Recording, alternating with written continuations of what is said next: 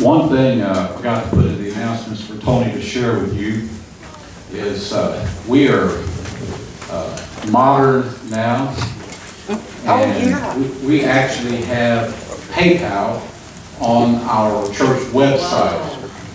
And if for any reason you're not able to come to church, whatever, and you would still like to give for that week, you can do so on our website. Just push PayPal and pay with whatever major credit cards you have.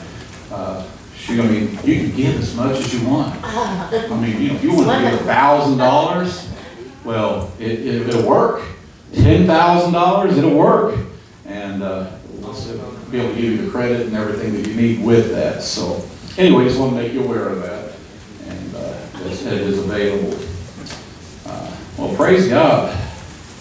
I'm excited for another Sunday, amen. It's always good to get together. This morning, we're going to continue our series. We're actually talking about the armor of God at this time. Last week, we talked about the belt of truth, and we talked about the breastplate of righteousness.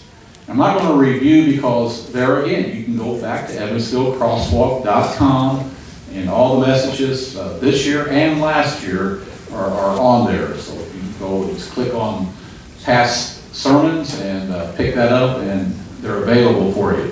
So we're going to pick up this morning talking about our shoes. And I said I should have wore better shoes this morning because everybody's going to be looking at them because I'm talking about shoes. In Ephesians chapter 6 and verse 15, it reads there, "And having shod your feet with the preparation of the gospel of peace." If I had the money, I would have me a very nice collection of nice shoes. Right now I have one pair of nice shoes. Dress shoes. These are not it.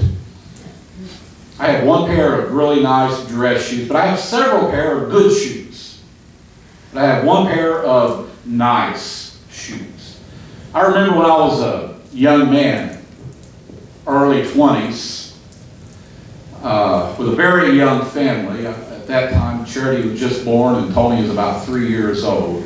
I was on staff at a church here in town, and I worked a full-time job as well. And the only suits I had to wear were used. They were given to me by my cousin's husband, Jerry, who has actually gone to be with the Lord, but he was a salesman, and he had like 4 or 5 suits that he was getting rid of, and he was about the same height and everything as I was. So they fit pretty well, and he gave me those suits. And I wore those suits every Sunday.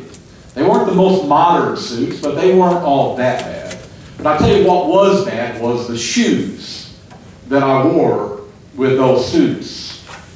I wore suits a lot back in those days because in that particular denomination and so forth, it was kind of expected of you. And back 30 years ago or so, it was just more common to dress up to go to church. Now church is much more casual than what it used to be, and I'm all for that. But at that time, all the other pastors had like really nice suits. And they had these fancy ties. That was the big thing. "Oh, where'd you get that tie?" "That's a sharp tie." We'd all talk about our ties. And they all had great shoes. They were shiny, and they were slick, and they were, just nice looking shoes that everybody wore.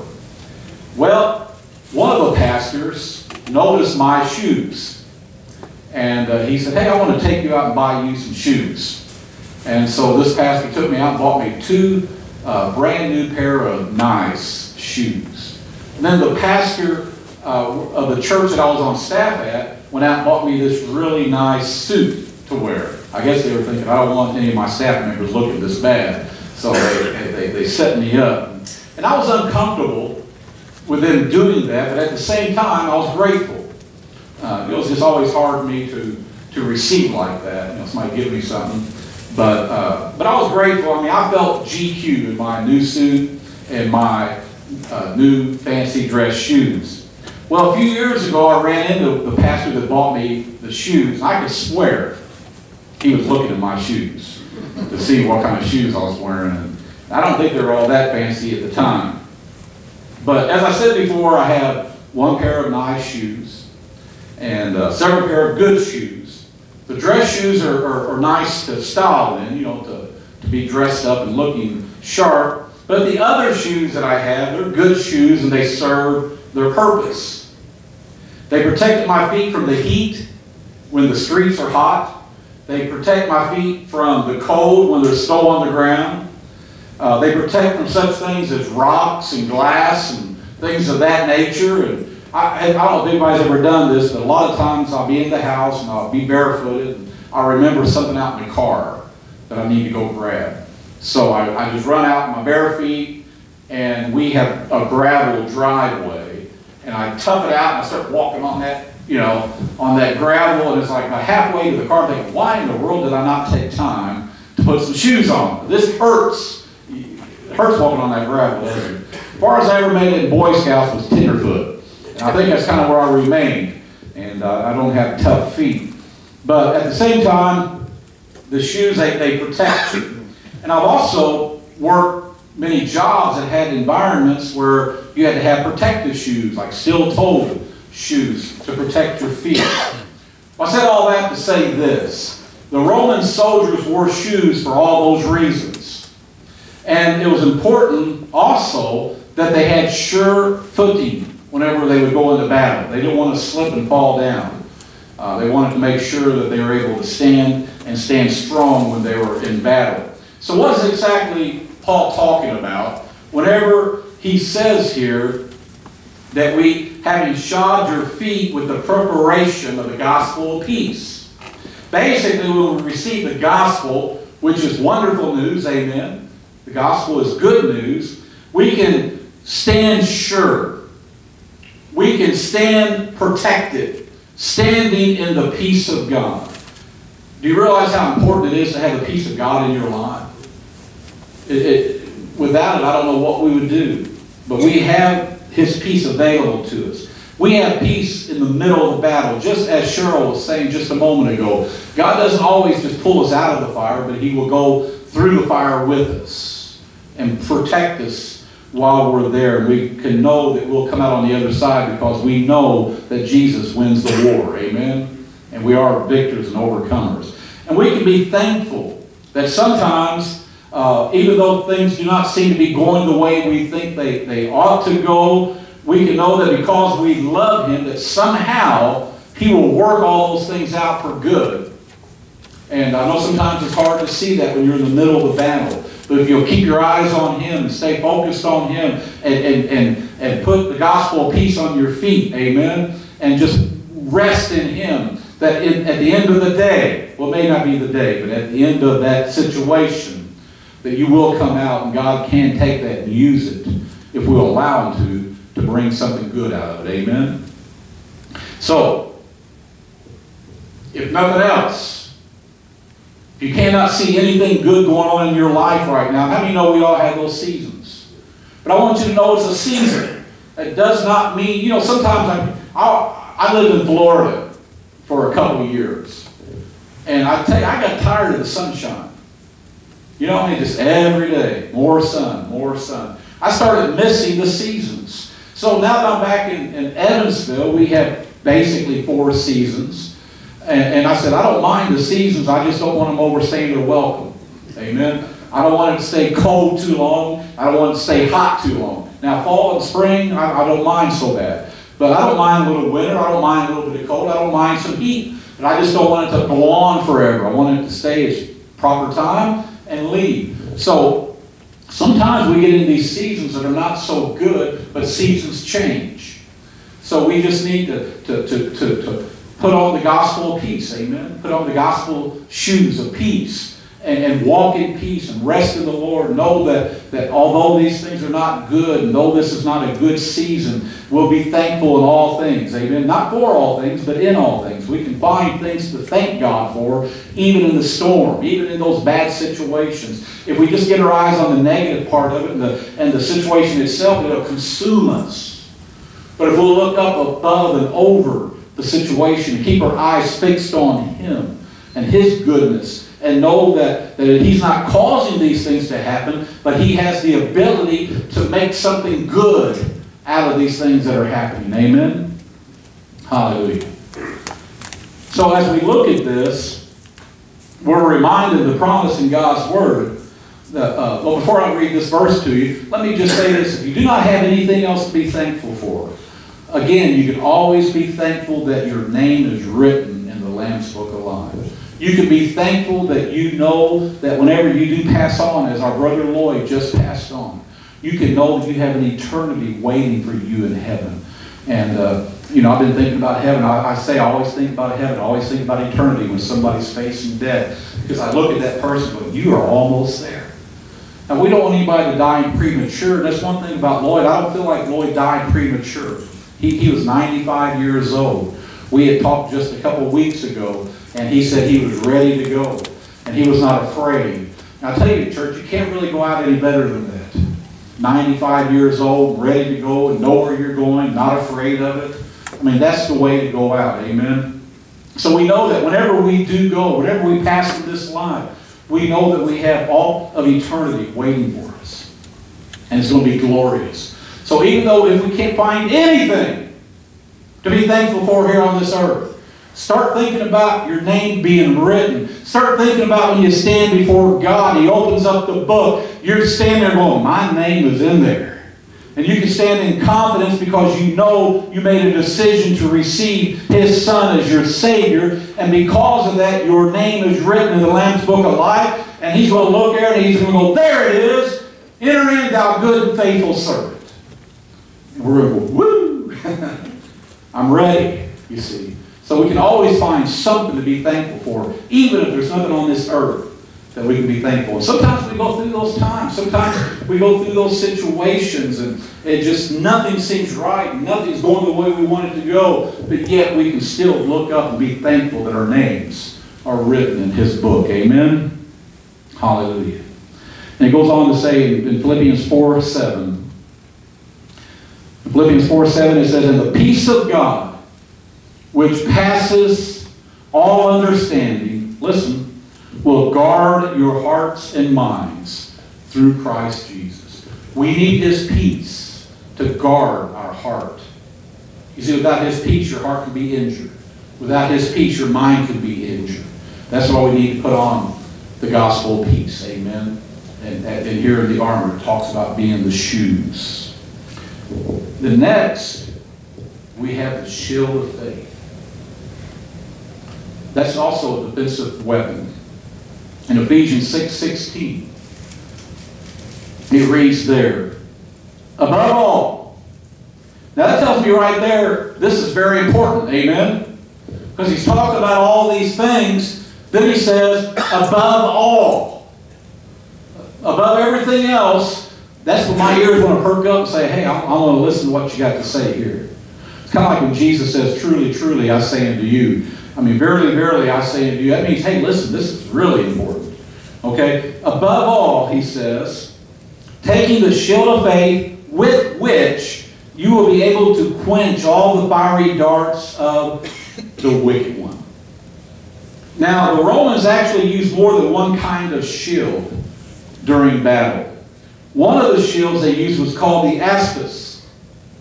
A-S-P-I-S. And it's a small round shield that had a leather strap that they would strap to their wrist, and they would use it during combat. It was about this big. And they would hold it, and they'd take their swords in one hand, and they'd take that shield, and they would fight, and they would protect themselves with the shield as they would fight. The other type of shield is called the Thureon. T-H-U-R-E-O-N. Now this shield measured about 4.5 feet tall and about 2.5 feet wide.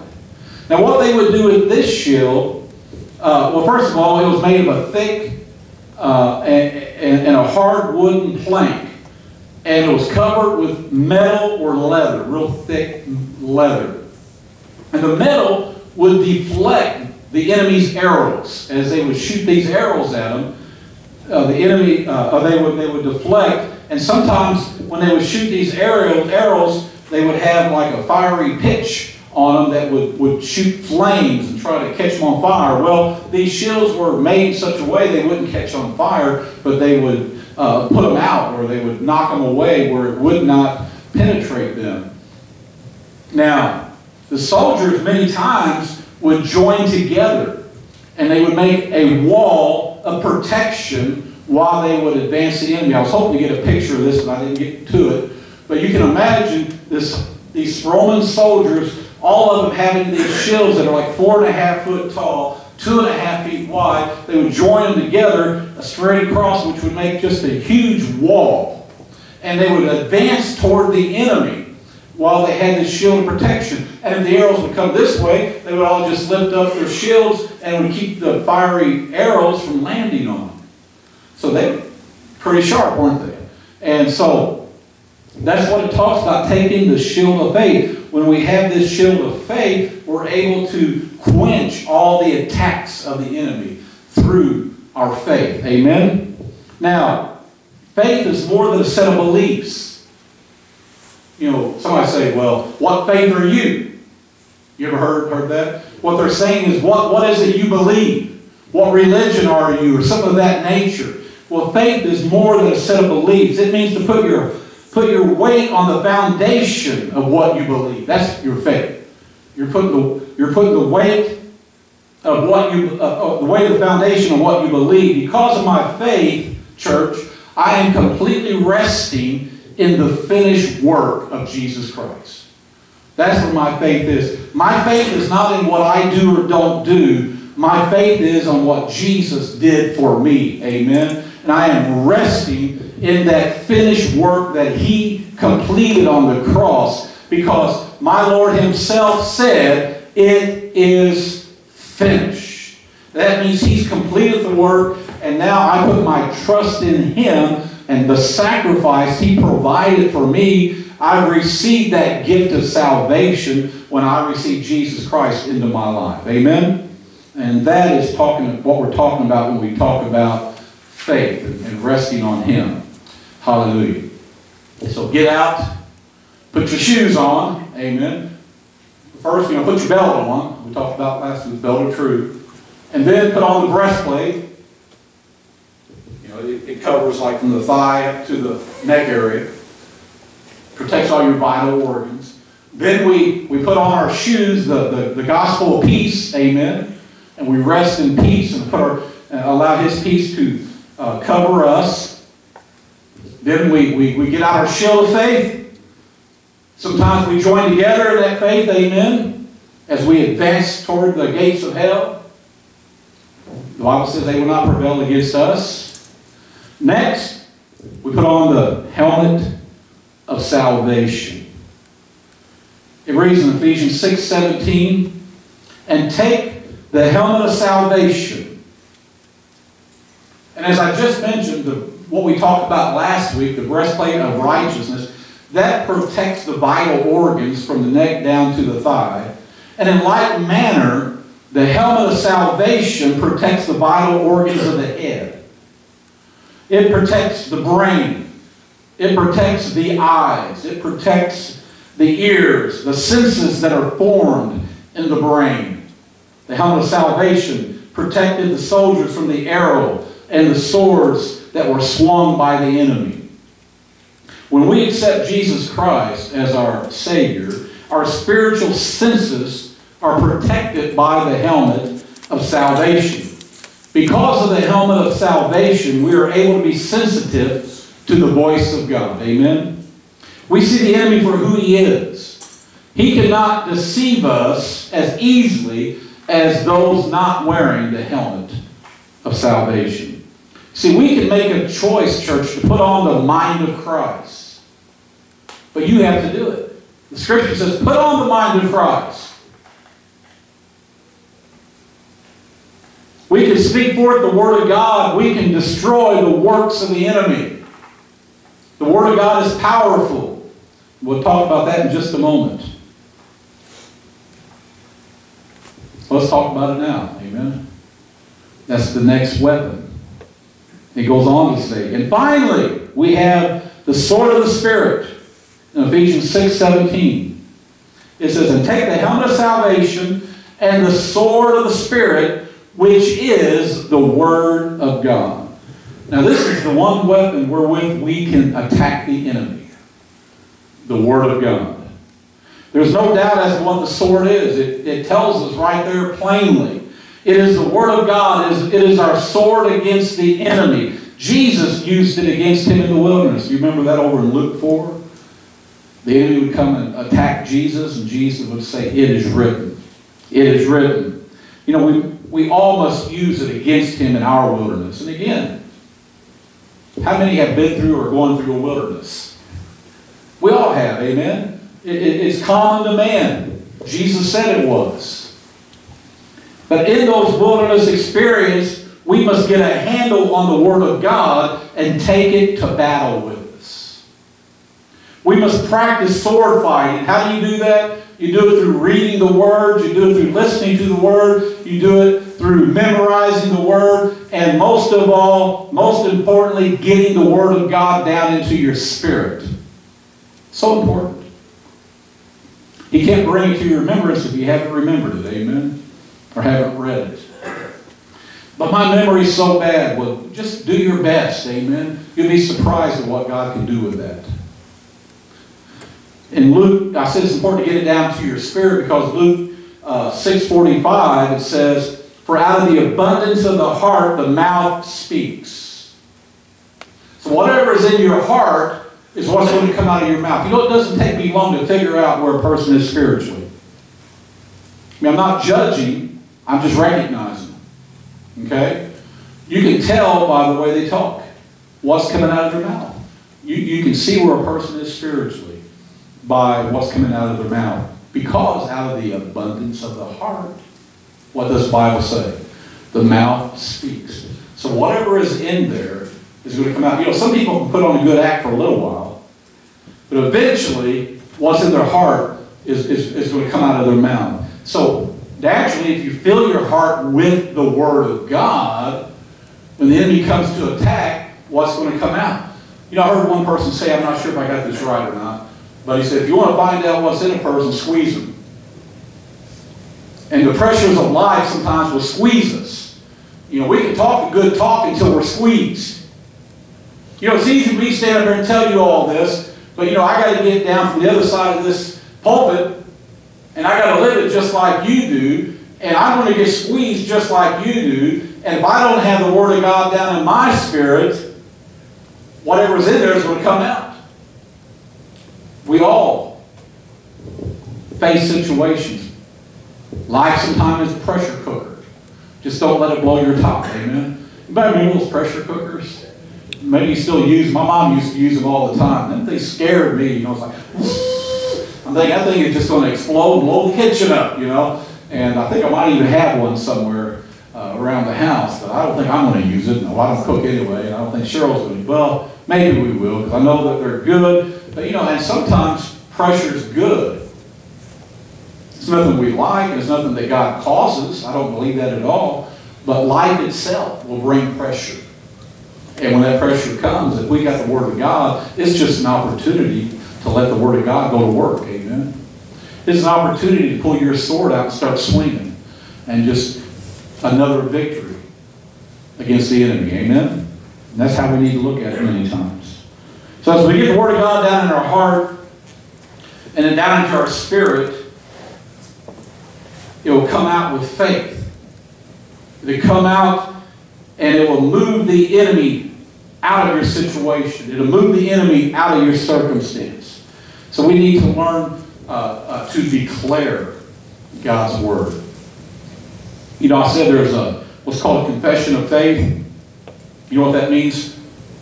Just confessing the Word of God out of your mouth. You know, if the enemy comes up to you and says, you're going to have to file bankruptcy, you can take the word and say, but my God shall supply all of my needs according to his riches and glory by Christ Jesus. Amen. You see, the enemy might come up and say, you're going to die. You say, by his stripes, I am healed. You see, take the word of God, the promises of God. We used to sing that back when I was in the Baptist church years ago, growing up. Standing on the promises of God. Anybody remember that song? That's all we're talking about, just proclaiming, declaring God's promises. But you see, before you can make a confession of faith, sometimes we've got to make a confession unto faith. What does that mean? That just means getting God's word down into your spirit, that it can come out of your spirit with force, with faith, because if you hear it, faith comes by hearing, and hearing by the word of God. You hear the word, you get the word down in your spirit, and it begins to come out of you, and it goes back into you. Next thing you know, man, you're walking in victory. Amen? But you got to start somewhere. We can't just sit around and say, I wish it were better.